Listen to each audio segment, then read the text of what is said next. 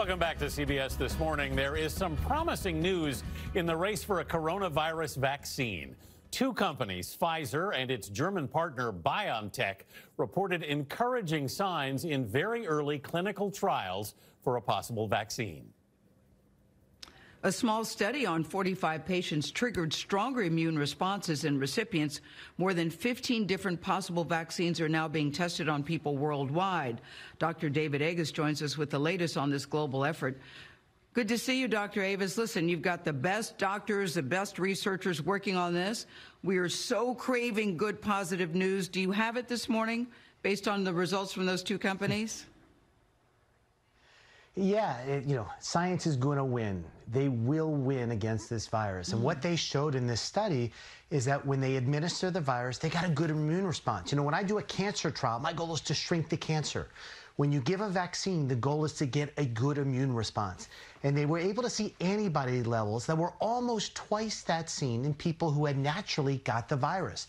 So that's very encouraging. They didn't talk about the T cell part of the virus. Remember, the T cells are also very important, but this is a big step forward. This is what they hoped for. But there are reports that some people in the trial did experience fevers and other symptoms. Is that normal? Well, you're going to give me a weird look, Gail, but yes, this is good. If I give a vaccine and a patient has a sore arm or has a fever, I'm cheering, or I have tears in my eyes because I know it is working.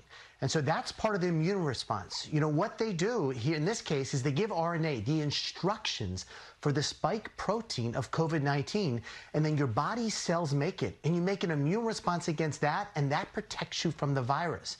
So this is a new kind of vaccine, very encouraging and exciting that we're moving forward. Encouraging and exciting is the words we like to hear, and I just heard you say science will win. And the question to that, David, is when, David, when will science win? The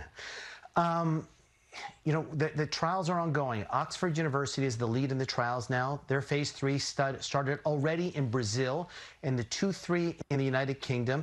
And the results look encouraging. This is a vaccine that had been tried for a decade in SARS, so we know it's safe. And they just plopped in the portion for COVID-19. So my hope is we have the data over the next 6 weeks or so, and we will have a vaccine in the fall. I am very optimistic we're going to have a vaccine in the fall, and hopefully more than one candidate.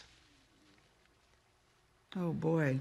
We could use good news about this story. Thank you very much, David Agus. Always good to see you in California.